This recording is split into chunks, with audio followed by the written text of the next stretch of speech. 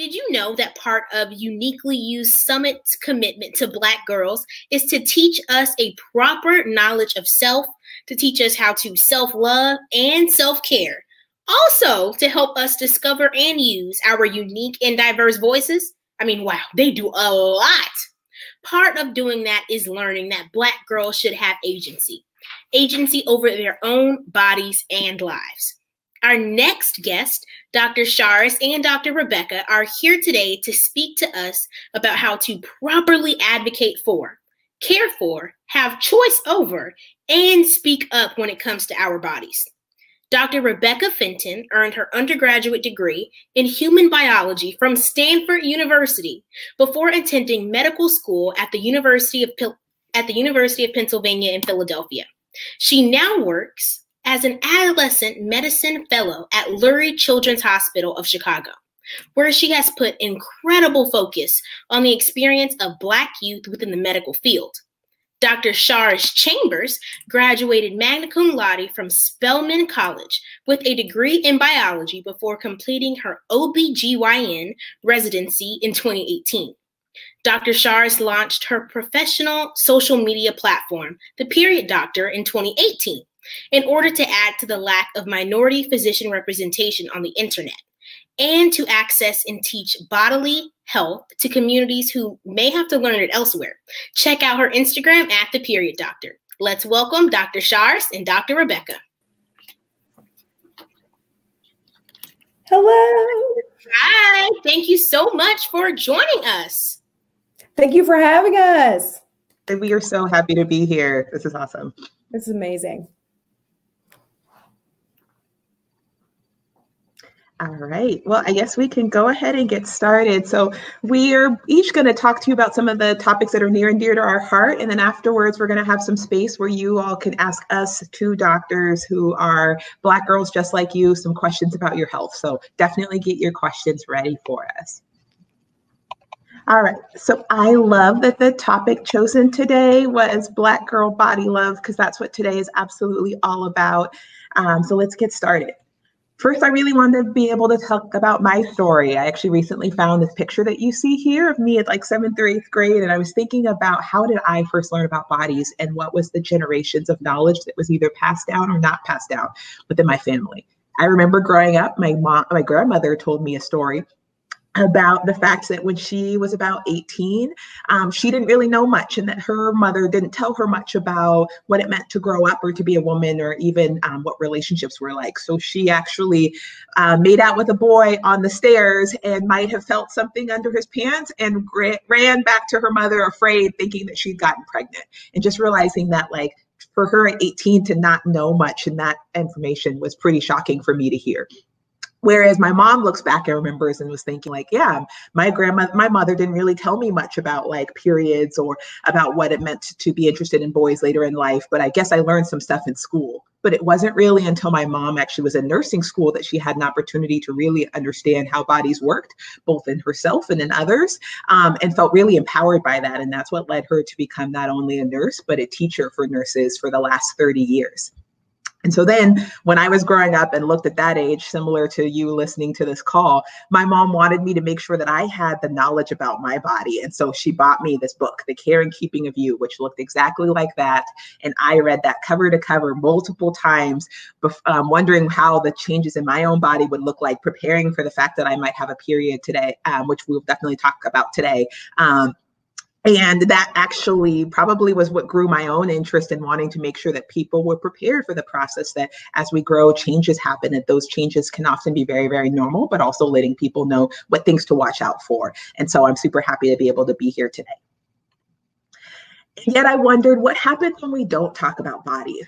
So when they actually asked people who were in college, 38%, so less than half of female college students could identify the vagina on a picture. That as I thought about when I talked to my patients about how many pads or tampons they're using over the course of the day, I noticed a trend that it seems like Black girls are using tampons less, and that's true. Only 29% of them versus 71% of white teens are using them. And the more common reasons that patients were reported is that their families thought that they were unsafe or inappropriate for them to use at their age. that when we look at sexually transmitted infections, they can be anywhere from 5 to 16 times higher in Black youth versus white youth over the last 20 years. And that Black teens also have twice the unintended pregnancy rate. And while we know that abstinence-only programs do not work as far as helping people understand the right choices that they should be able to make for their bodies, they are more common in the South, and that's where over half of Black teens live. And while certain feminine hygiene products like pads or period cups or tampons are super helpful, there's a whole market that I will talk about a little bit today that are all really unnecessary products, and yet they're sold to teenagers to try to make us think that we need more to be able to take care of our bodies. And that industry makes $6.2 billion a year. And that specifically one of those products, the douche, is something that Black women are using at higher rates than any other racial group. And when we even asked adolescents, what are they doing? We found that they were washing themselves anywhere from 1 to 5 times a day, and that they were also using vaginal specific soaps, which we'll talk about are not necessary. So then I sat back and I wondered, why are we afraid to talk to Black girls about their bodies? And when I thought about it, I think a part of it is that we want to protect their innocence. Unfortunately, when you ask people in a study, when you compared white girls to Black girls, the reality is that Black girls as young as 5 years old were seen as adults by adults who should be taking care of them, and who instead of said, oh, I should go in and intervene because they're innocent, they actually felt that Black girls were able to take care of stuff themselves and did not need as much protection from adults. And then also we know that Black girls tend to start puberty earlier, and maybe that's a part of the reason why they're starting to be seen as adults much earlier than other girls. And with that, we know that when we look at racial groups, unfortunately, Black girls also have higher rates of sexual assault or unwanted sexual touch. And maybe we think that lack of information protects them, that maybe if we don't talk about these things by either not teaching sexual education classes or asking people to preserve themselves, that that's the best way to be able to protect them. Or maybe if we don't talk about periods, we trust that we could be able to keep them young girls as possible. And reality is we know that all of those things don't help, and that if we don't talk about periods, then people are afraid. Or if we don't talk about how bodies work and the best way to make safe sexual choices, we learn that actually the opposite happens, and we see higher rates of sexual activity and sexually transmitted infections. And also, I think sometimes we treat girls worse than even we treat boys, and we make them hold the burden of sex and teen pregnancy. We say that girls who develop early, even if it's out of their control, or who date a lot of boys, we call them fast or hoes, versus for boys who do the same, they're considered pimps or cool. We say that physical signs like hymen or pregnancy are used to judge girls, and yet boys don't necessarily have those same signs of, oh, they've had sex in their bodies. Or we put the burden of purity and virginity on girls so that they don't stand out or get called those names that we just talked about. And so then when I thought back to history, I was wondering, like, where did all of this come from? And I realized that even since slavery, Black women have not had control over their bodies. When we think about what it looked like for slaves to be sold, they were in these very public settings where they were nude to be able to show how strong they would be and how good of an investment they would be. So it wasn't even about their person, but purely about the body and the work that they can do. So here's a picture to the left of a slave, former slave, who in the 1930s was standing next to an auction block that was in Virginia that has since been removed thanks to all the movements that have been happening this past summer. And we think about the fact that women who were enslaved were also subject to rape, and that that was by both those who were in charge of them, but then also forcing them to be able to choose partners based off of how strong the children would be. And so they didn't have the opportunity to even choose the fathers of their children. And then when we also look back to this time, medical procedures that we use today were actually practiced on women who were enslaved without their consent or access to pain medications. And all of these terrible things were justified by basically saying, well, one, they're property, they're not people, we can do this to them. But that also Black women compared to white women were just more hypersexual. And so these were all just things that they deserved as opposed to things that they should be protected from. And unfortunately, these acts didn't finish in slavery. And so even in the Jim Crow era, you had that rape laws were only protecting white women and not Black women. That even when Black women were lynched, that they also unfortunately experienced rape or even changes negatively to their bodies. And that also they experienced forced sterilization, which means that basically somebody took away their right to be able to have children without their permission. And unfortunately, we even see that act continuing today, for example, in women who live in prisons or who are low income in certain communities.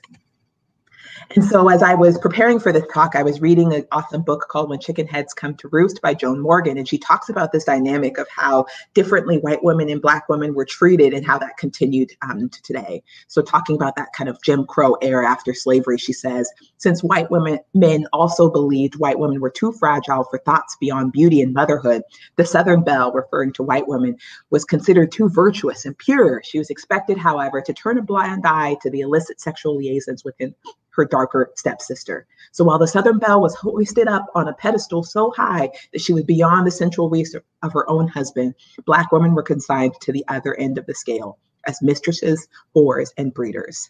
And while those language is so harsh, I think it unfortunately demonstrates just how disrespected Black women were and the patterns that unfortunately can continue today in our culture. I think it's so important for us to understand our bodies and that knowledge is power for being able to both care for ourselves, but also being able to respect ourselves in future relationships. And so I have a great friend of mine who's actually also an adolescent medicine fellow, and she does education on Instagram, including being able to draw pictures. And so this is her artwork here. And I wanted to be able to talk about what on the outside would we see in our bodies as women. So that I wanted to start at the top, which we call the mons. It basically is an area of skin, sometimes covered by hair, that we all have. And then kind of going down from there, we've got the clitoris, which is basically a small patch of skin that's at the front and it's covered by a hood. It has a lot of nerve endings that actually continue deeper into our body. So next from there is our urethra, which is where pee or urine comes from. And then below that, we've got the larger hole, which is our vagina, and that leads towards the uterus. And I know that Dr. Charis is going to talk a little bit more about what things inside look like. And other things from the outside, at the very end, we've got our anus, which is where stool or poop comes from. And then we also have kind of two layers that we call lips, or in Latin labia. And so there's a larger layer, majora, smaller layer, minora, and those can look at different shapes and colors in different people, but all of those varieties are normal. And so while often we call this, you'll hear in culture, people call this whole area vagina, the realities of vagina is actually specifically just this hole, but we actually refer to the outside area as the vulva. And then also I just wanted to mention, because sometimes people have heard this word, hymen is basically a thin layer of tissue, which can sometimes be around the vaginal opening. It can come in different shapes. And again, all of those varieties are normal. And sometimes even just being a physically active person can lead to those having changes even before anybody has ever had any type of sexual activity. And I think another thing that my patients worry about is noticing when they see something that looks like discharge or in their underwear and wondering whether or not that's normal. And yes, it is a normal body function. And in fact, that fluid has healthy bacteria, which I know sometimes we think of bacteria always as a bad thing. And so we're like, can bacteria ever be healthy? But yes, we have healthy bacteria all over our skin, in our gut, and we also have that within our vagina, and that's actually what keeps the vagina clean and moist. And those are both normal and perfect activities that should be our body does on its own. And then actually even drinking lots of water can even make that discharge less thick if that's ever something that we're worried about. But basically the key thing is to be able to learn what your normal is and realize that everybody is different. And so your pattern of what discharge may look like or smell like may be a little different than others. But I wanted to talk about a little bit, what does that healthy discharge look like versus those who when you should be a little bit concerned about it and maybe get things checked out. So healthy vaginal discharge can be clear or whitish in color, can have a slight odor that isn't strong smelling. It can have a yellowish tint on your underwear. And so I know that I've seen some videos on TikTok of people being surprised that they can notice that it almost kind of stains or bleaches the underwear, that that's a normal function of it as well. And that it can change in consistency throughout our menstrual cycle or when we're having periods. And so there might be times where it may be a little more thin, other times where it's a little more thick and almost stringy. And those differences are also all normal. But then I wanted to talk a little bit about what to watch out for. So basically, once you've noticed, hey, okay, this is kind of my usual pattern. If you notice that there's a change where there's a stronger odor, where there's a difference in the color, where the consistency or how it feels or looks feels different, or the amount where you're noticing that there's a lot more than usual, those would all be things to look out for. And then there's possible reasons for those changes. One of those can just be hygiene or how you're cleaning yourself. So sweat and bacteria can build up in dark, small places. And that is our vulva is one of those areas. And that can cause odor and irritation if we're not cleaning it properly. And we'll talk a little bit later about how to do that. A bacteria imbalance, where now we're kind of shifting the amount of bacteria, can be something that can cause a change in our discharge. So one of those things we talk about, like a yeast infection, could be a thick white discharge that comes with itching and burning. or what we call bacteriovaginosis, which is a thin, white or gray discharge that has a pretty strong and different odor than our normal. And even when we might see different colors like yellow, green, or gray, or pink discharge, those should be all things that make us wonder if there's an infection going on. And so we definitely recommend talking with your healthcare provider. Sometimes patients are like, I'm not sure if this is normal, and I'm happy always to answer those questions. And many times it is, but we want to make sure that we're evaluating if it's a change.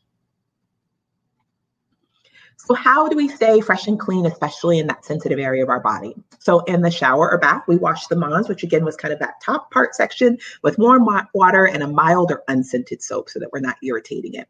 And then we should separate the labia to make sure that water gets cleaned around the clitoral hood and or between the labia to rinse off any secretions that just may naturally develop in those areas.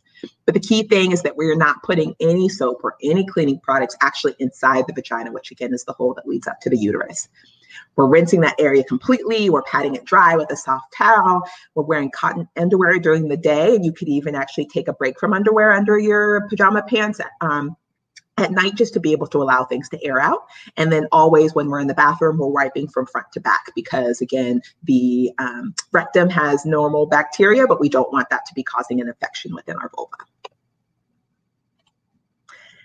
And then as I was, something that comes up a lot for patients is there's just so many products on the market that are telling us that these are things that we need to be able to buy, to be clean, to smell fresh. And then the truth is everything that I just described is all that you need to do.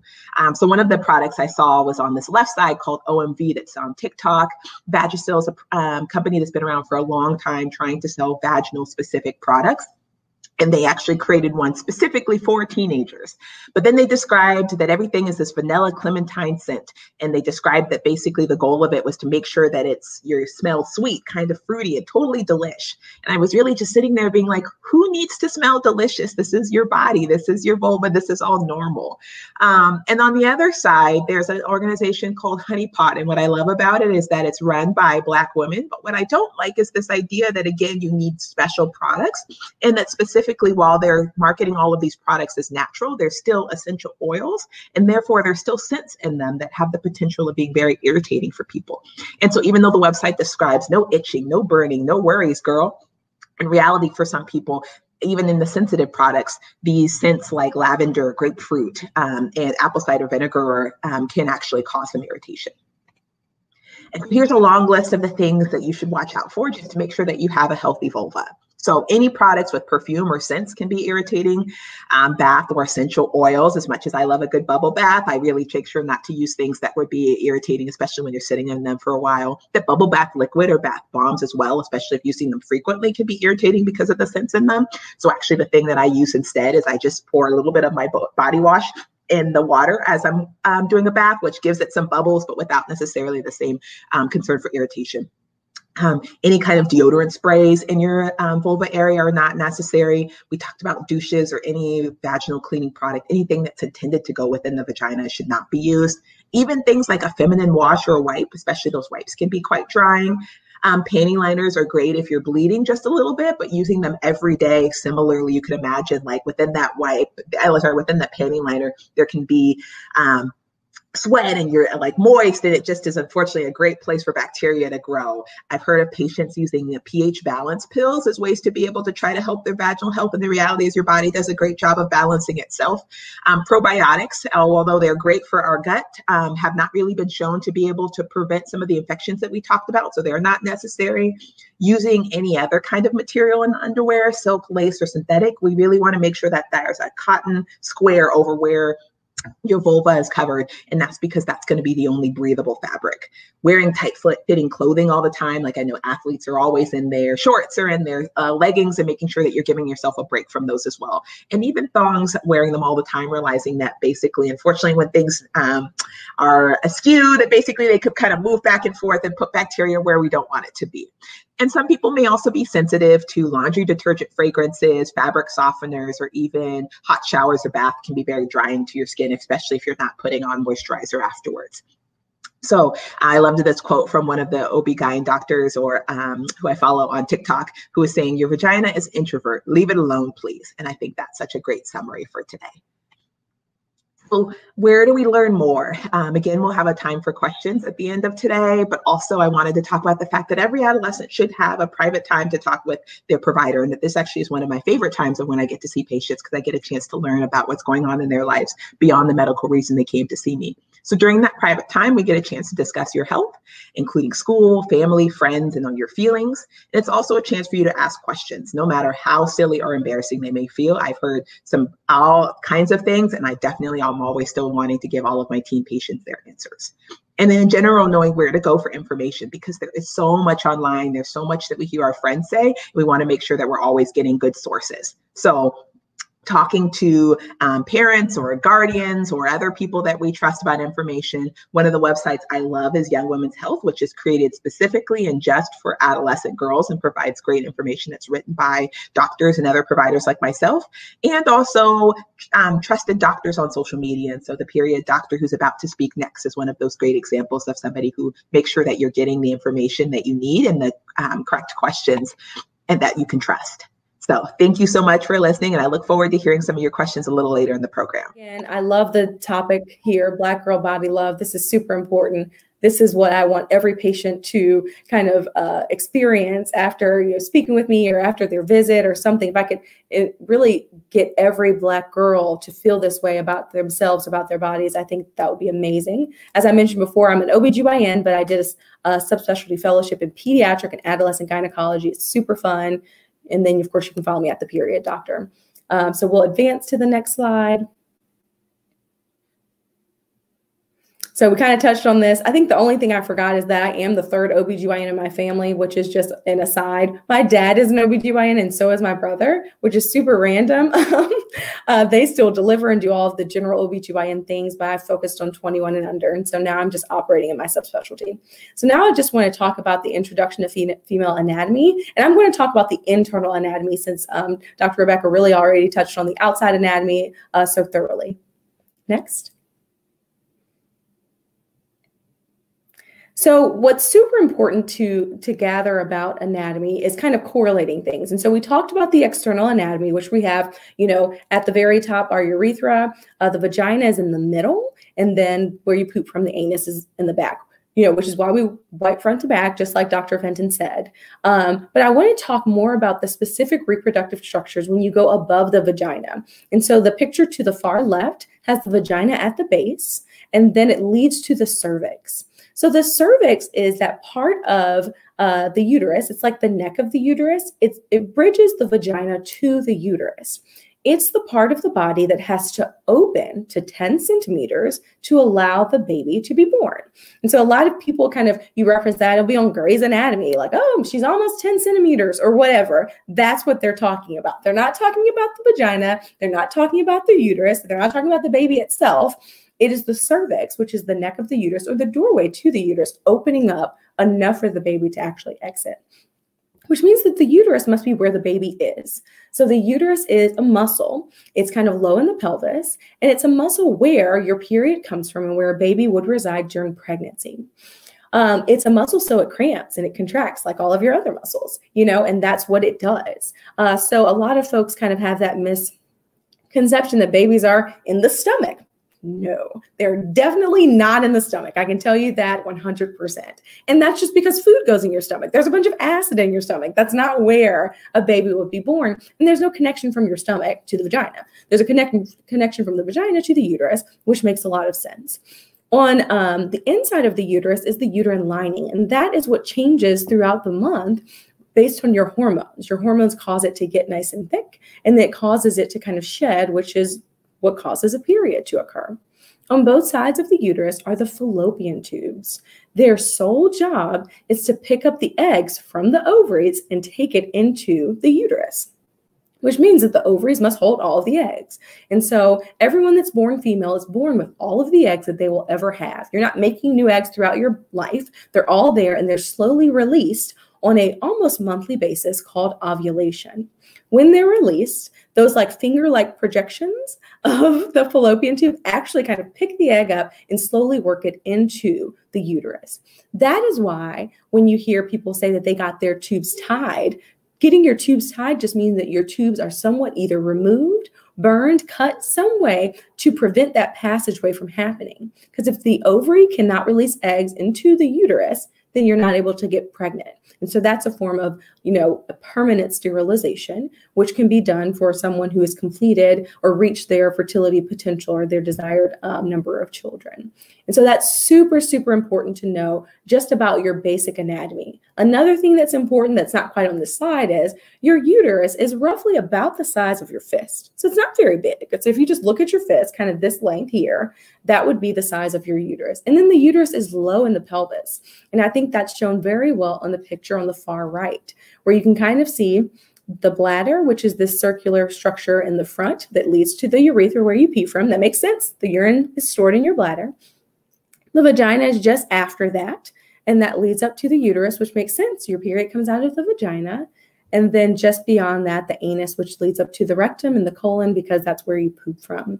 And so all of that makes sense. And you can kind of understand how, maybe when you're on your period, you have different kind of bowel movements. You have a little bit more frequency of pooping. They're right next to each other. And so sometimes the symptoms and changes kind of affect things a little bit closely. And so we'll talk about that a little bit more. Next. So this is just another, I will never get tired of saying this. There's an external, there's an internal. Dr. Fenton explained it beautifully, but I think this is something that is very important, especially for parents teaching their daughters. Know the difference. Vagina is inside. Okay, next. So let's talk briefly about hormones. I think it's really important to understand hormones. Most of us just understand that they're blamed for a lot of stuff. And if you're kind of being crazy one day, you'd be like, I'm sorry, it's my hormones. So I think we blame hormones for a lot of things, but they're super important. So if you talk about estrogen and progesterone, those are the important hormones, chemical messengers, of women or people who are born female. And so they are predominantly formed in the ovaries, and estrogen is what thickens the uterine lining. It's also what causes breasts to grow at the earlier part of puberty. So a lot of the changes that occur in the body actually occur because of estrogen and that increased kind of level of estrogen. Progesterone is another really important hormone, and when it's kind of present right after estrogen is present and then drops off, that's what causes you to have a period. So that's actually wonderful too. And then if we can hit next, there's one more hormone I want to talk about. Testosterone. So testosterone is super interesting. A lot of people think this is a male hormone, and that's not incorrect, but women have a certain amount of testosterone too. It's typically at a lower level when compared to the level in men. But if you do have elevated levels of testosterone, that can throw off your period because they all kind of interact together.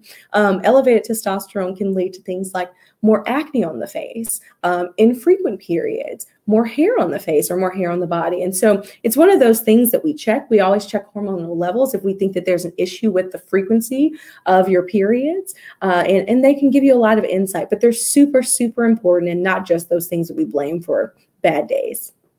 Next. Okay, next.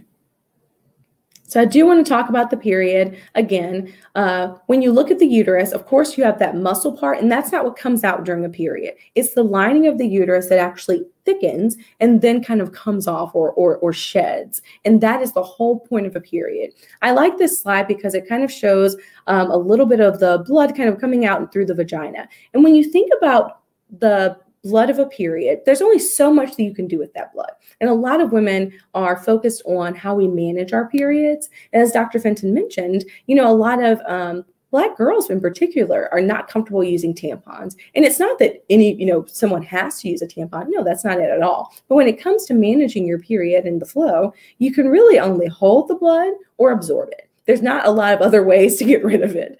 And so what a tampon is the absorbing of the blood within the vagina while a pad absorbs it on the outside.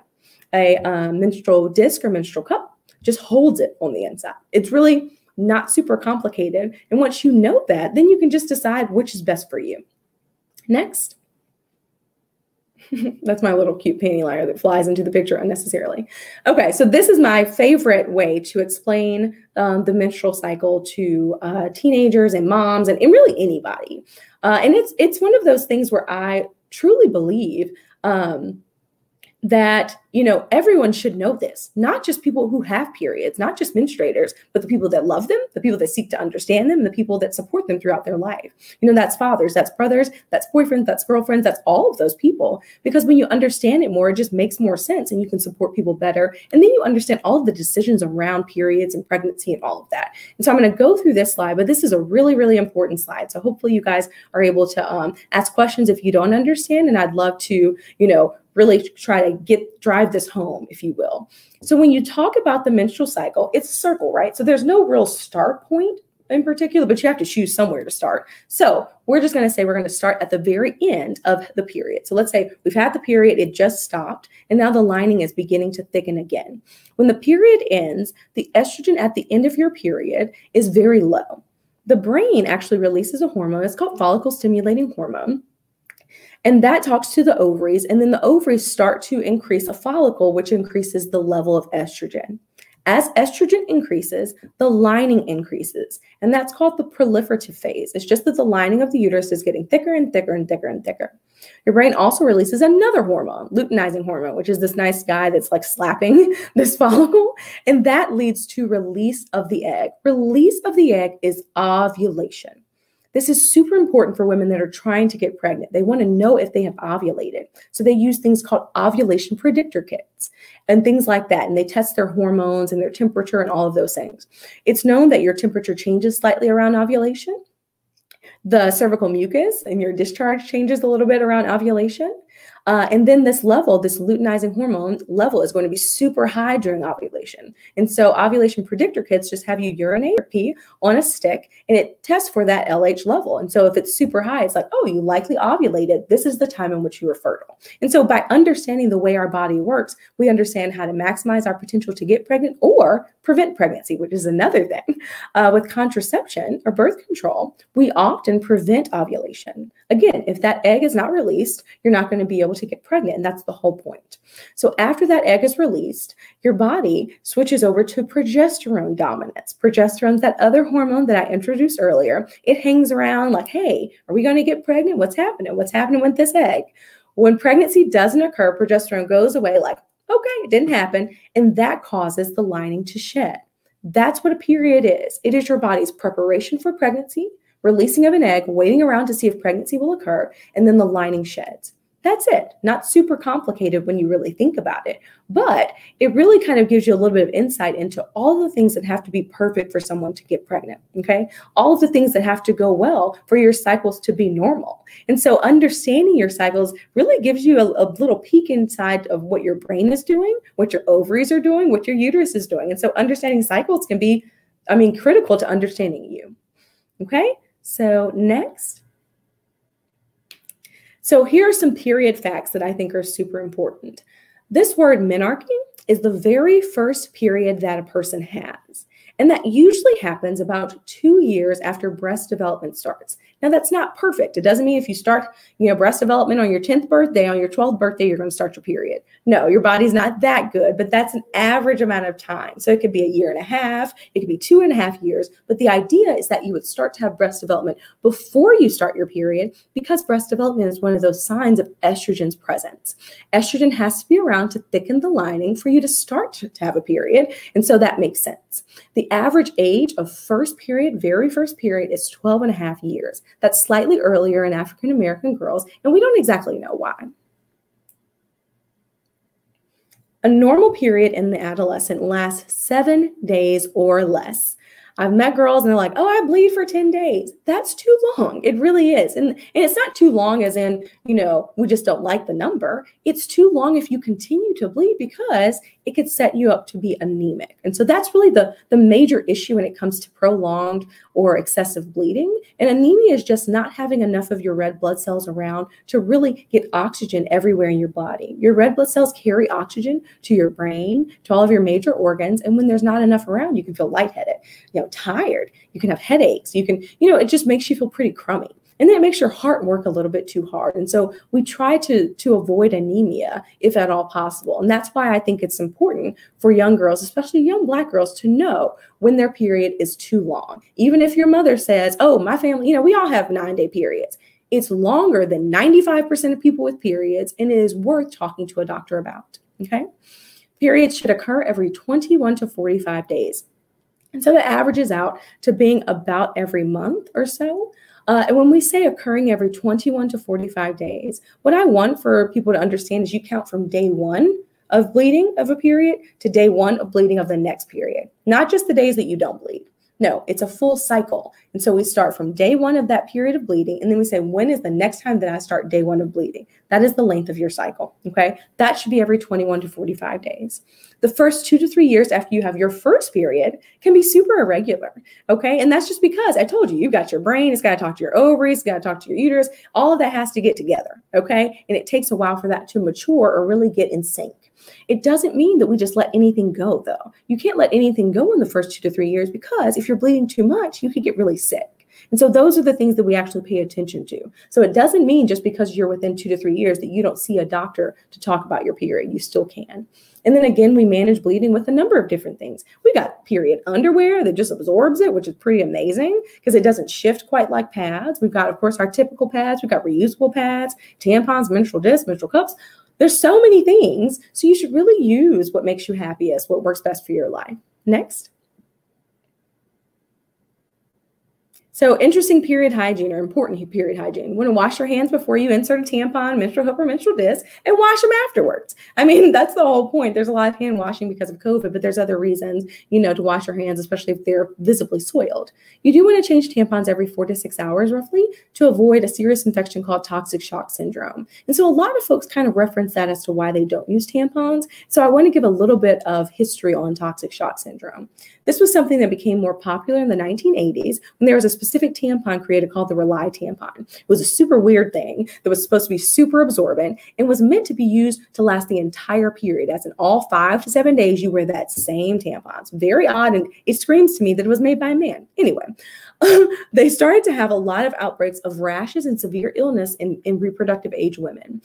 This happened more so in the 1980s. They connected it to tampon use, and specifically use of that tampon. That tampon was removed from the market. They changed the way tampons were made entirely and changed their absorbency and clearly labeled the absorbency. And so the teaching is, if you're going to use tampons, use the tampon that is appropriate for your level of flow. So if you need a light tampon, don't put in, you know, the super tampon. They don't make the super absorbency that we're referencing, even though they have super as a level of absorbency. And then don't leave your tampon in longer than 6 hours, which for teenagers, especially, or adolescents, my goodness, don't sleep in them, because y'all can sleep for a whole day if you put your mind to it. So the idea is, if you really want to be safe from a tampon use thing, change it every 4 to 6 hours. Use the tampon that is right for your flow and is the right size, that's comfortable, and then don't sleep in your tampons for that same reason. The actual risk of toxic shock syndrome is 1 in 100,000. So it's exceptionally rare, but it's still something to know about because it is a possibility. Next. Okay, abnormal periods, again, if you're bleeding longer than 7 days, if the pain is so severe that you're missing school or work, if you're changing your menstrual product every hour for more than 2 hours, if you feel short of breath, lightheaded, dizzy on your period, those things are signs of anemia and are concerning. If you start your period before the age of 9 or after the age of 16, or if you don't have any bleeding for longer than 45 days, all of those things would be suggestive of some sort of abnormality and would warrant medical evaluation. Next. So let's talk about these menstruation myths really quickly. Myth. Periods are a cleansing process. Now, I told you, it's not necessarily a cleansing process. It's just preparation for pregnancy. It doesn't happen. It gets shut off. It's not cleansing like, you know, your kidneys are cleansing, you know, your body. Your liver has some cleansing capabilities. It's not that level of cleansing and filtration. You're not dirty if you don't have your period, and you're not cleaner after your period. It's just a normal process that occurs in a cyclical fashion, but it's not a true cleansing process. Other myth. If periods are natural, they can't be harmful. And I always reference this. Have you heard of natural disasters? Like, there's actual disasters that occur naturally. And so, yes, your period is natural, but it doesn't mean that a natural occurrence cannot be bad for your body if it gets too extreme or becomes too abnormal. Another myth, being too mature or thinking about sex can cause you to start your periods at a younger age. Absolutely not. I told you that is not the case. Your periods start when they want to start. Typically something in the brain kind of releasing a pulsatile wave of a hormone that talks to your ovaries that starts to increase the production of estrogen. It is not you thinking about a boy or being bad or being fast or any of those things that people have said. You cannot use tampons until you're sexually active. False, total myth. Dr. Fenton touched on this. She showed you, there's a hymen there. All of that's supposed to be open. It doesn't magically open. It's not supposed to be broken or anything like that. And tampons don't break your hymen. So those are kind of myths that are actually shared or have a little bit of crossover there. Another myth, periods are supposed to be painful. No, not necessarily. There should be some associated cramping, but they're not supposed to be some torturous pain that prevents you from doing the things you need to do. If your period prevents you from going to work, from going to school, debilitates you, talk to someone. That could be abnormal. It could be a sign of an issue like endometriosis, which is a serious and chronic condition that we want to diagnose earlier than later. Another myth, taking birth control for period issues makes you infertile. No, of course, it's birth control in the moment, so it's going to prevent pregnancy while you're taking it. But if you stop taking those birth control pills, you can get pregnant the next day, okay? I mean, you really can, and that's why you have to take it daily. That's the whole point. The birth control of today is actually well studied. They did a study for people who took birth control pills compared to people that didn't take birth control pills to see how long it took them to get pregnant. And it was about the same in a year. And so we actually studied that to make sure that it doesn't cause infertility. Additionally, doctors whose whole job is to get people pregnant, the fertility doctors use birth controls to control pills to prep their patients for some fertility treatments. And so they wouldn't use that if it would make them infertile.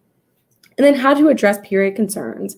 So if you have period concerns, and that's pain, irregularity, heavy flow, all of those things, discuss this with your parent or guardian so they can arrange for you to see a qualified healthcare provider.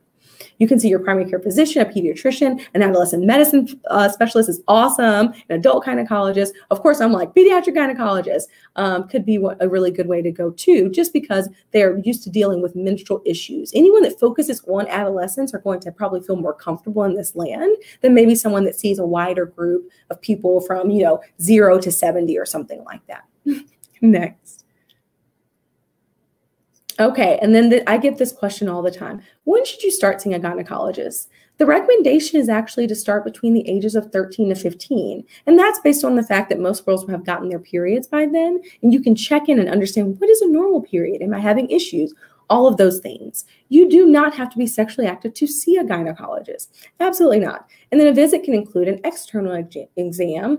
We can do blood tests to check out your hormones and sometimes even imaging studies to look at the shape of your uterus and look at your ovaries, make sure you don't have cysts, things like that to evaluate the complaints. And yes, some issues with your periods are going to resolve on their own, but some of them may need medication or even a procedure. And I really want to drive this home. You do not need a pap smear until you are 21, regardless of sexual activity. That is something, and it's not wrong when adults think this. This was something historically that was, okay, you would need a pap smear within 3 years of sexual activity or by age 21. That has completely changed. It is only age 21, unless you have a serious immune system issue that makes you immune compromised, then you would be the rare exception to get it earlier. But otherwise, if you're an average risk young girl, you do not need a pap smear until you are 21 years of age. Next. And I think we're up to questions. All right. We got our first one. Is your discharge supposed to change color based on how much water you drink? It shouldn't change color. You can have variety, kind of anywhere from like slightly white to clear that is all normal and can change over the course of your month. It might become thinner if you're drinking more water versus if you're really dehydrated. We shouldn't see so much of a color change because of that. Let's see. There's another question that says, wait, do you have to go to a gynecologist? No, you don't have to go to a gynecologist at all. The recommendation is to touch base with a gynecologist or at least someone that can talk to you about your periods around the age of 13 to 15. But no, you don't have to go to a gynecologist. And no one's going to be sad or anything if you don't. Oh, can you expound on why Black girls tend to start their cycles early? We actually don't know why this is occurring. It's kind of one of those things that we've seen from a trending standpoint. And it's about a 6-month earlier kind of pubertal development kind of process, but we don't have a lot of good information as to why. It's not necessarily a dietary thing, GMOs, all those things that we think of, like conspiracy related type things. We don't know, unfortunately. Yeah, I was just going to add that it's always so easy sometimes in medicine for us to just say, oh, there's a difference, and oh, just Black girls do this. And I think this past summer has made medicine realize that we should probably start asking those questions. So people are, exactly, we're just starting to focus on it. We don't have those answers. How does, oh, sure. You want to take this one? Tell you that you're preggo. That is such a lovely question. So when you actually become pregnant after ovulation, instead of that little kind of progesterone character just releasing progesterone, it starts to release something called HCG, which is a type of hormone that we measure to see if you're pregnant. You can measure it in the blood, and it actually shows up in your urine as well. And so that's why a urine pregnancy test works, but it doesn't work immediately because that actual amount of hormone has to increase. So it typically isn't detectable until about 2 weeks after your missed period at the very earliest. So often most people find out they're pregnant around 4 to 6 weeks at the very earliest. So that's how.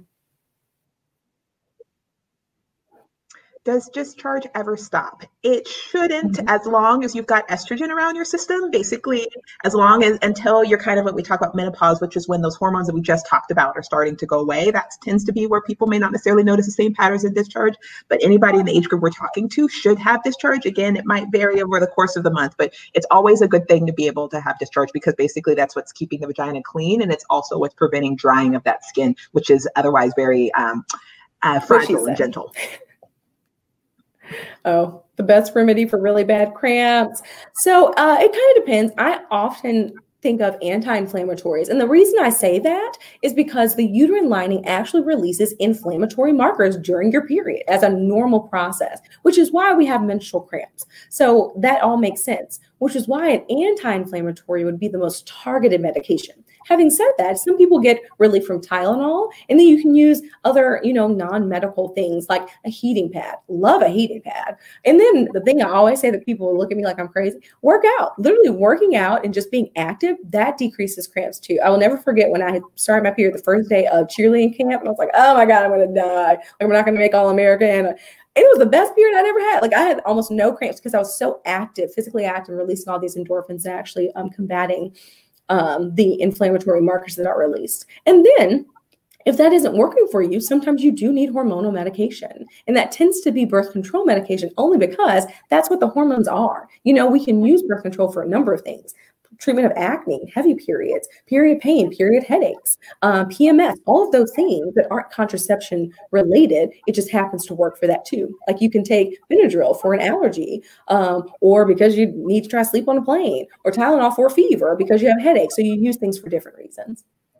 I just want to add real quickly that I don't love Midol, and that's mainly just because we can't tell what's in it. Like every time Midol has different kind of combinations. Some have caffeine, some have Tylenol. So I really do recommend if you're going to use an anti-inflammatory, have it be something like Advil, which is short acting, or Naproxen, longer acting, because then you know what the ingredients are. Love that. Love that. So who can Black girls go with questions about their period and body and their family isn't safe? That is a great question. I would say that I would, one is if through school you potentially have like a science teacher. Usually the menstrual cycle is something that should be covered in class. That can be somewhere just to get a general answer. Also, we do recommend that every adolescent is having like a regular well visit. And so if you're doing your school physical, that provider should be able to give you an opportunity to talk by themselves, or you can actually, while they're in the visit, say, hey, I'm wondering if this is normal about my period, and that they should be able to give you an opportunity to be able to ask those questions confidentially and provide you some treatment options if necessary. I totally agree. I totally agree. How do you know the tampon is up too far? Okay, well, when we think about the vagina, and I think it's super important for people to kind of understand this, the vagina actually is not an endless space. Like it's really just, it's like a little, tunnel. It's a cavity that has an endpoint. The top of it is the cervix. I assure you, you cannot put a tampon in your cervix. The cervical opening is far too small, and it's just impossible to do for anyone who, you just literally nobody can do that. And so when you say the tampon is up too far, the recommendation when you're inserting a tampon is to insert it from tip of the tampon to the grip of the tampon, because that's where the absorbent area is. The majority of vaginas are about 2 to 3 centimeters longer than a tampon, and so it shouldn't be up too far if you utilize those measures. And that's why tampons have those measurements. And then you just insert it per usual. But it's not going to be up too far in a sense because the vaginal length varies. And as long as it's in the vagina, it should be working, as in it should be absorbing the blood that comes from the uterus, which is above. Yep, you only want to make sure at least you've got your string so that you could be able to pull that out. But sometimes that migrates and it goes up. And if that's the case, you can also still safely insert your finger to the vagina to be able to pull that out. So should you be afraid of your period? I think it is an understandable reaction. And I remember reading my book and also being afraid of like, what does this mean when this happens? So I think hopefully what makes things less scary is one, knowing that it's going to happen, knowing that it's normal, that everybody with a uterus, as long as things are working normally, has a period. And two, preparing. So what my family did is we created a little pack that had some pads. It had an extra pair of underwear, and I carried that with me everywhere. I had it in my backpack. I had one in my bedroom so that I knew that my period could come at any time, but if it did, that I was ready. And then two, I like letting somebody know when it happened. So I remember the day that my period started, and I immediately told my mom, and she kind of sat down with me. We reviewed all the things to do to take care of me, and also going to the store to make sure that I had all the products that I needed. And so I think just having the conversations can make it a lot less scary. But anytime something's new, it feels a little scary, and I think that's okay too. Totally agree. And that's my hope. I hope that you won't be afraid of it, but totally understand the sentiment. And people are afraid of things that they don't understand. And so by virtue of being here today, you have gained a little bit more understanding. And so I hope you'll fear it less. How do you reduce the smell, like the fishier smell? And so it kind of depends on what the cause is. Sometimes the cause of that is something called bacterial vaginosis, which is really a change in the levels of bacteria in the vagina, where that good bacteria that keeps things nice and acidic has kind of decreased. And maybe that other bacteria that's not so great has kind of overgrown a little bit. And a lot of the times you do need to talk to your physician and get medication. It's an antibiotic that regulates things and kind of resets things. But otherwise, if it's just an odor that isn't bacterial vaginosis, the cause and the ways to kind of reset that can be variable. I think the best thing to do is to talk to your doctor so they can evaluate to see what's causing it, and then you can treat it the best way. What do you think, Dr. Fenton? Yeah, no, I would add, I think sometimes it's really just being able to figure out, is that like a normal smell for you, and getting used to that? Because I think if you look at social media, you would think we all need to smell like pineapples. And one, those things don't work, but also that's not natural. And so being able to learn about our own body types. Okay, the next question is, what is a pap smear? Which is a great question. So first, that starts off with what we call a speculum. I wish I had an example of it here, but basically it is a plastic device that we put through the vagina. So we talked about already that the vagina is kind of a cavity like here, and all the way at the top is a little donut that kind of looks like this. Sorry, my light. It's basically your cervix. And there's a tiny hole through there that allows us to be able to go through the uterus. What we know is that there's a form of cancer called cervical cancer, where the cells within this area start growing abnormally. And we want to be able to watch for that. And there's a specific virus, HPV, that causes those changes in those cells. So one, at all of your ages, we recommend getting the HPV vaccine. That could either be, depending on your age, 2 or 3 shots to make sure that you're reducing your risk of that. But then once we start at 21, we want to make sure that we're sampling those cells. And as long as they look normal, then we only do that every so often. But if they're abnormal, then we want to follow that more closely and make sure that we're not missing cancer there. Perfect. What she said. Next, is it normal to have more than one cramp per cycle? Now, I do not know people that are specifically counting the cramps themselves, but they often come in multiples. What is abnormal about periods, or period cramps rather, is if they are so bad that you can't do your daily, work, go to school, go to work, all those things. And if they increase throughout your period. The general teaching is the normal cramps of periods are actually going to be worse at the beginning and then get better each day. And that's just because they should be due to that release of the inflammatory markers that's going to start off earlier and then kind of dissipate. If your period pain worsens, is consistent throughout every single day and never gets better or occurs after your period, that's when we think that cramping is abnormal. But in theory, to answer your question, yes, it would be normal to have more than one cramp because there's a kind of a series of muscle cramping that tends to occur. So next question is, how old is too old to not have your period yet? So I would say if it's been 2 years since you've noticed that you had breast development and you've not had a period, or if you're 16 years old and you've not had a period, both of those should be reasons to go to see a doctor, whether that be an adolescent specialist like the both of us, or at least starting with your pediatrician or family medicine doctor, and either if they're comfortable or getting a referral to be able to talk to us and do some testing. How should you deal with dryness in the vulva after showers? Is it soap or maybe something else? Yeah. So I'll let you touch on this because you talked about the vulva. Yeah, so I would say that a key part is one, making sure that you're not actually using any soap in that area. It really does. I mean, other than the kind of the part where there's hair at the top, the actual below and the labia shouldn't necessarily use soap. Soap is actually, while it cleans, yes, it's also quite drying. And really what you need is more of just a water rinse to make sure that any secretions or sweat that's been accumulated in that area is gone. Two, I would say that making sure that you are also like just pat drying as opposed to rub drying can also be pretty irritating and pretty drying. And then I would say like, at most, just in kind of the mons area up at the top, you may, if you notice dryness up there, might use lotion, but anything lower than that, as far as like closer towards the vagina and the labia, does not need anything in that area to be able to make sure that it's not dry. Totally agree. Okay, I've heard that periods, when you first start, first 3 years, that it'll be a little inconsistent. Is that true? If so, how inconsistent? So yes, that is true. And that's just because there's a lot going on. There's the brain communicating to the ovaries and all of those things. And so there is some inconsistency. The range of normal is that if you take longer than 45 days to have your next period, then that could be a little bit too long. And then if you're bleeding more often than every 21 days or bleeding longer than 7 days, then that's something that requires evaluation. And that's just because when you get to bleeding too often or too heavy or too long, that increases your risk of anemia or issues there.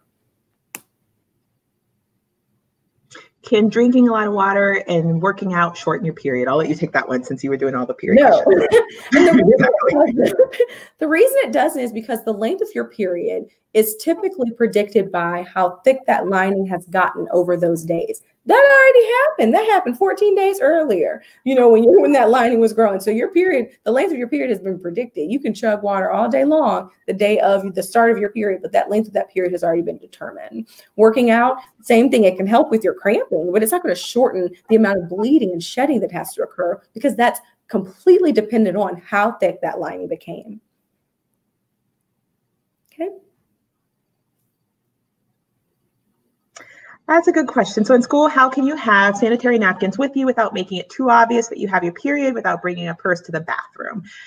First, I want to acknowledge, I think a part of the reason why we ask that question is because there's a lot of what we call period shame, or the idea that like this doesn't happen, even though it's happening to almost half of the population. That like, I had a brother growing up and he was just like, oh, it's period. Like whenever he just saw a pad wrapper, he would freak out. Even I'm like, it's plastic. It's plastic. So I just want to first normalize that we need these products to be able to make sure that we're caring for ourselves, and there's nothing wrong with that. Mm-hmm.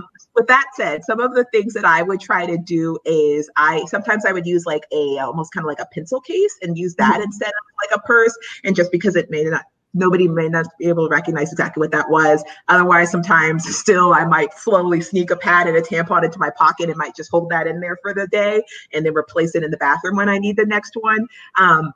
But I think also just we should really evaluate. I hope that culture gets to a place where we understand that these things are healthy and normal, and that, as we talked about, everybody should know about it. And even I love when partners and boyfriends and stuff like that, or husbands later in the life, are actually buying these products for us because it's a part of taking care of the people that you love. Yes, that's lovely. What are some things that can throw off your pH balance? The many things that Dr. Fenton mentioned, and when she said to avoid these, those are the things. Inserting things into the vagina. The pH balance occurs because of the normal bacteria that she said is in the vagina. And so really anything, almost anything has a pH to it. It's going to be acidic or basic in some sort of way, or it's going to affect the bacteria in the vagina in some sort of way. And so the idea is inserting things into the vagina certainly throw off your pH balance. Other things that can have an effect would be antibiotics. If the pH is actually, determined by or maintained by bacteria, then taking antibiotics, even if it's for a good reason, an ear infection, another infection elsewhere in your body, that can also affect your pH. So those are the main things I can think of, unless Dr. Fenton has some other ones. Yeah, no, I would say the only other thing would be all of those cleaning supplies that we talked about, that like can be really drying for that area, and also potentially like they talk about getting rid of bacteria. And again, we don't actually want that to happen. And so I've had patients who are like, I was using these wipes because they liked how they smelled, and then they come in with infections because of having that pH balance. Right.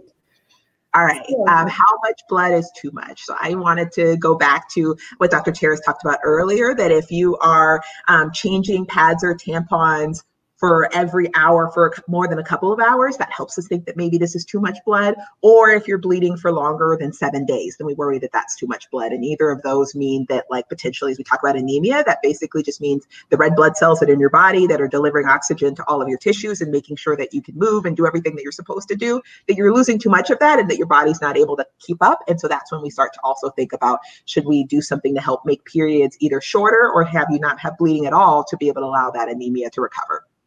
Absolutely. Will somebody's period ever stop, or does it keep going? So yeah, your period actually does stop. The idea is that on average, you'll have a period starting at about 12 and a half, and then the average age of you to stop having period is about 51. And so that time period, and Dr. Fenton kind of touched on this, is menopause. That's just when we're done with our reproductive years. Those hormones are not kind of rising and falling to release that egg and initiate and kind of set up the potential for pregnancy each month. And so that's when periods are supposed to stop.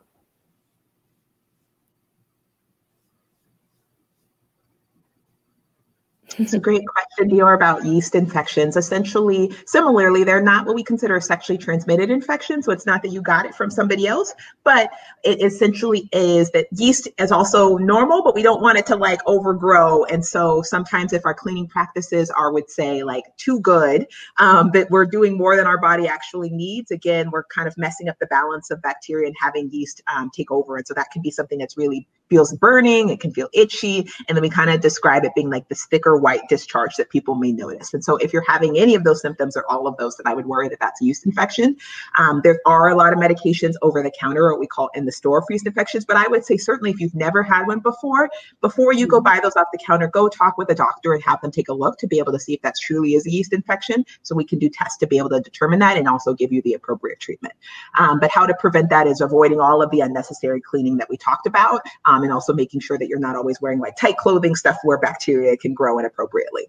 I love this next one. Is the pineapple cranberry juice myth real? You want to take it? Sure.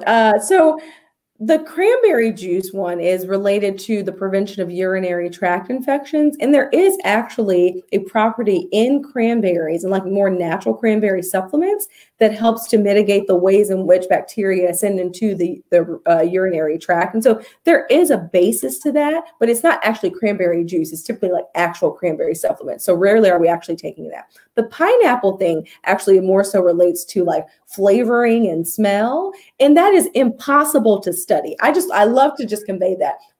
I can't do that study. We cannot do that research. It is not medically supported. And that's what I will say about that. All right. So how would you suggest to keep fresh throughout the day with the release of discharge, especially when it gets on your underwear?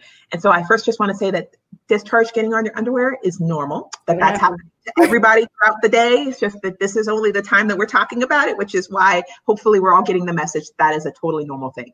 I think the key things that would at least prevent discharge from developing more is actually, I've had patients sometimes wear panty liners to try to prevent discharge, or even sometimes if they really don't like it, I've had patients use tampons. Both of those things are actually bad ideas. Those can actually increase the amount of discharge that you're having rather than making it less. So just wearing your cotton underwear, not wiping with anything other than tissue, not using wipes, because again, that can also be drying and actually cause your body to make more discharge. That's great. I totally agree. Next question. Is it normal to bleed after your period ends? And so the idea is intermenstrual bleeding, or bleeding that occurs in between periods, is not normal. There's a number of causes that can lead to bleeding in between your periods that aren't like crazy emergencies or infections and things, but it's not really normal to have bleeding outside of your period. Having said that, some people will notice that they'll have like, okay, day 1 through 3, those are heavier. Day 4 and 5 kind of tip off. Day 6 is nothing. And then day 7, it's like, hi, I'm back, right? And that's not necessarily bleeding after your period ends. It's more of that your period was always going to be 7 days, and 6 days was just exceptionally light as additional blood was making its way down that reproductive tract to actually manifest on whatever product you're using. And so it's not that you're having surprise bleeding after your period. That's just your period and kind of a waxing and waning a little bit of the flow. If you have bleeding for 7 days and then 12 days later, you have surprise bleeding, that's not considered to be normal. And there can be a number of reasons that occurs, but I would talk to a doctor about it because the list is very long. So our next question is how to prevent from having periods. First, I just want to say, I totally understand that periods can be frustrating sometimes. They can be annoying sometimes. Our hope is to highlight what are the kinds of annoying, frustrating, like really bad pain that's keeping us out of school, or really bleeding that's keeping us out of activities. Those are the things that we shouldn't have to deal with.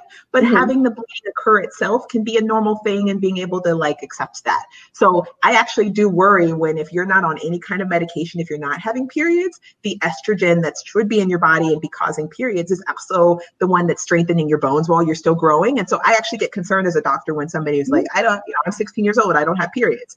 With that said, birth control, as we've talked about, can be used as medications. And one of the things that it actually can do for some people is skip periods altogether. So if that's something that you were interested in, that is certainly an option to be able to have. But otherwise, actually having periods when you're not on medications is actually a sign of health. Like some of the doctors are calling it a vital sign, in the same way that we check your temperature or blood pressure. Absolutely.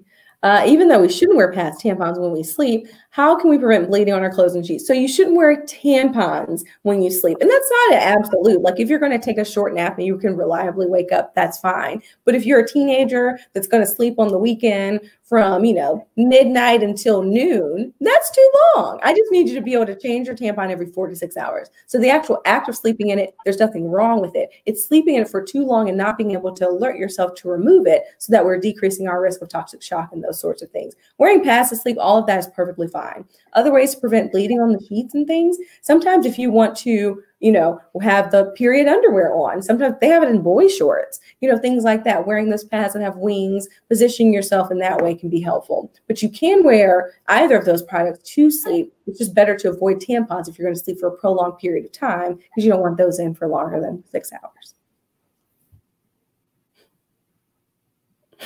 Why does the asparagus smell come out in your urine? That is a great question. Carrots also can have a similar effect, where your urine can look a different color. So just certain vegetables have what are normal chemicals in them that can change the quality of your urine. And so, we don't worry about them because they're temporary and they go away, but they're kind of funny to laugh at.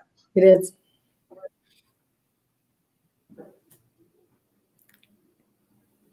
Would you recommend not using or using certain kinds of feminine washes like Summer's Eve or Vagisil? I agree with Dr. Rebekah. I recommend none of them, because I recommend things that are medically, supported, and none of these are medically supported. They're a business, and they know that a lot of folks are going to believe that something's wrong with them, even if there isn't anything wrong with them, and they get paid either way. So we don't recommend it, and I totally agree with Dr. Fenton.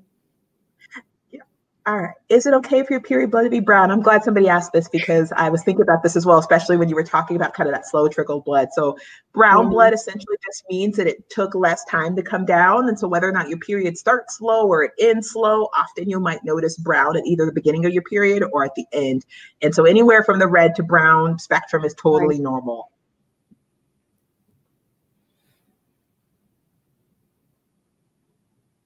What if I'm 12 and still haven't gotten my period? What about up, down, up, down? I don't know what that last part means, but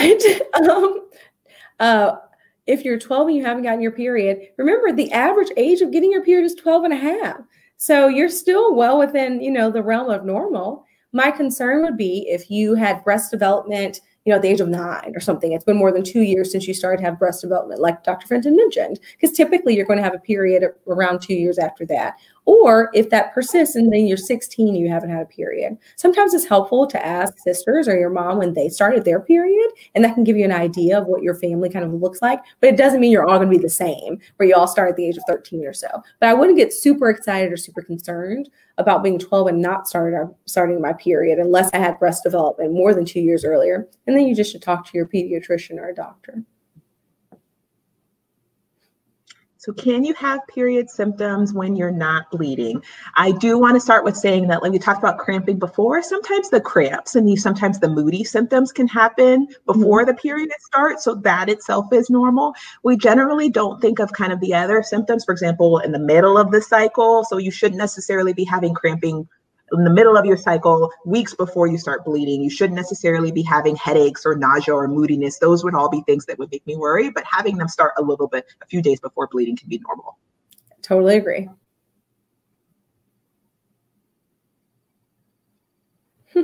Talking about the proper way to put in a tampon. I wish I had a tampon with me today. I don't have one. I previously had one. But I might actually be able to grab one out of my purse, but you can start talking. I'm just going to go. Okay.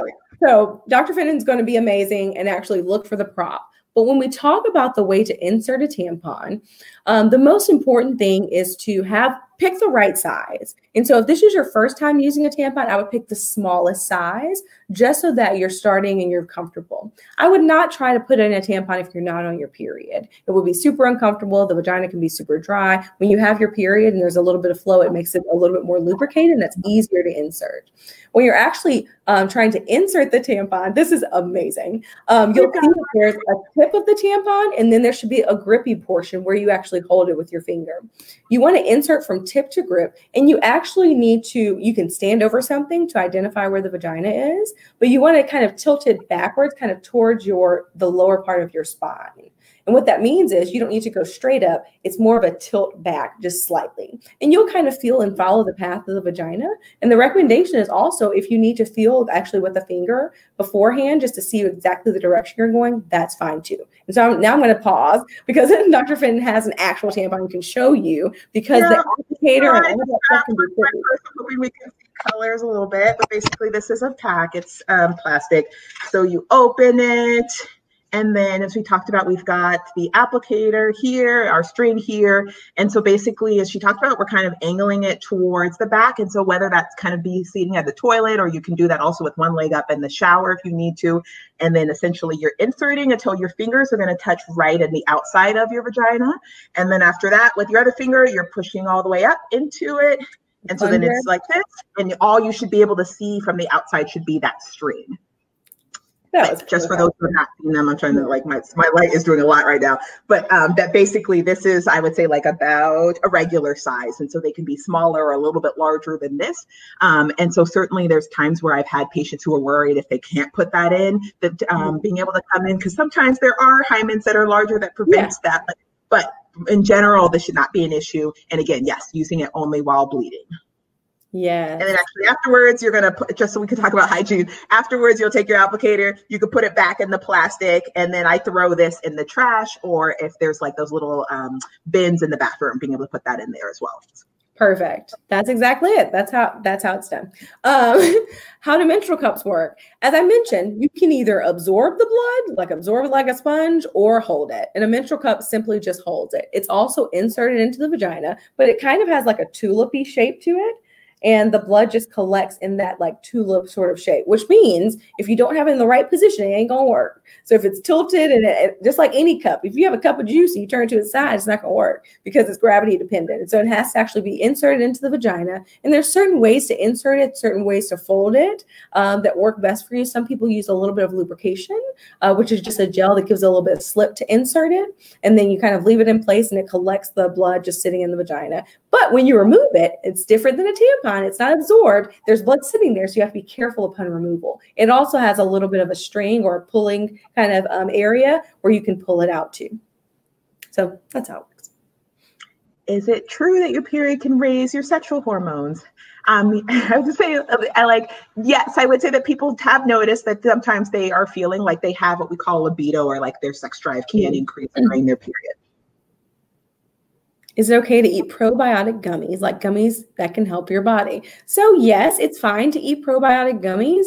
Some people see that this improves their digestive system, their digestive health. There isn't great literature to show that it's going to improve your vaginal health exactly. And there definitely isn't a gummy that's better than the other. So it's not that we're like anti-probiotic gummies, but it depends on what you're trying to treat or what outcome you're trying to see. If it's that you have some itching and burning or bad vaginal discharge and you're trying to fix that as in treat that, they're not meant to be a treatment for anything. And so I would rather you see, a trusted doctor that understands vaginal discharge that can evaluate you than taking probiotic gummies alone. But taking them shouldn't be harmful and shouldn't mess up anything. Is it okay to sleep overnight with panty liners if you don't have your period yet?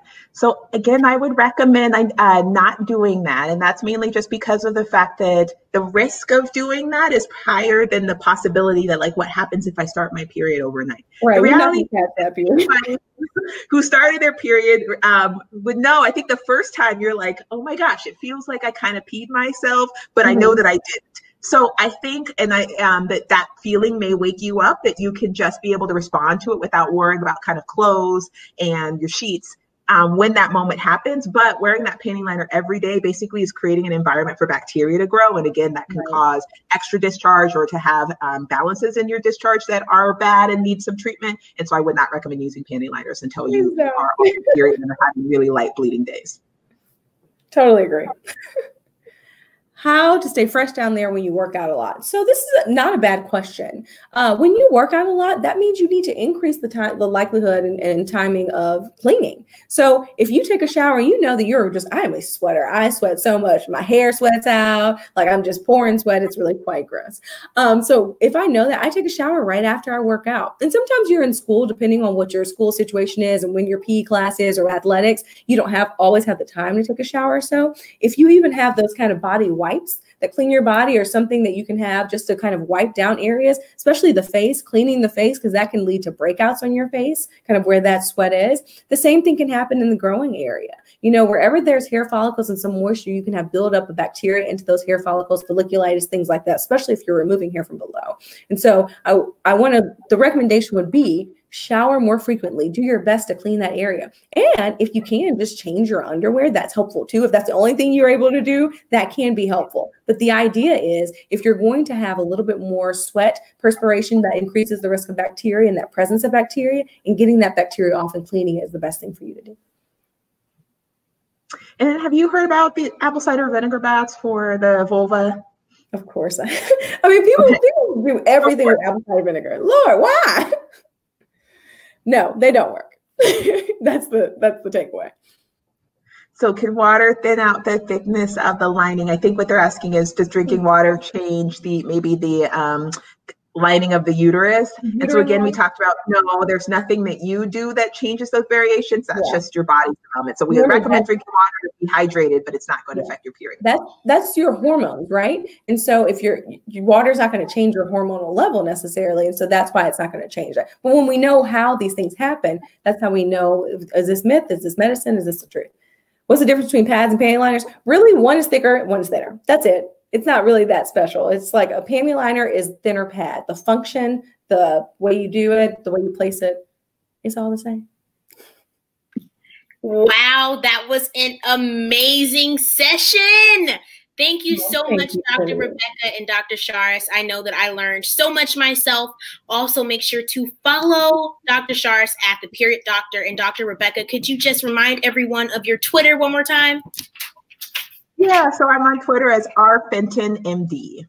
Awesome. Everyone make sure to check them out so that way you guys can stay safe and stay healthy. Thank you guys so much. This was a blast. Thank you for having us. This has been so much fun.